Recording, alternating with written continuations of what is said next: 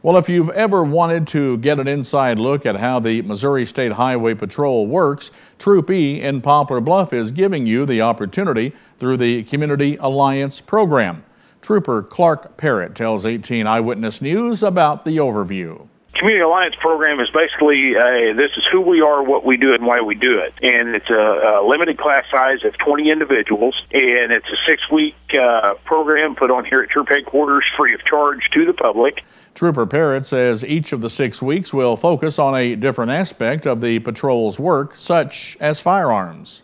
Another week, we're going to simulate traffic stops here on the parking lot at Troop Headquarters and let people be a trooper for a night. We're going to show them how we do a crash scene investigation or a crime scene investigation.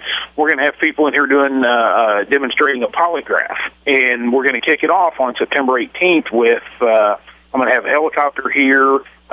SWAT team is going to be here with all their toys, and just let people really see what we do and why we do it. Now, while the program is free, you do have to apply and be accepted to participate. The deadline for application is Friday. For more information, contact Trooper Parrott at 840-9500, extension 3532.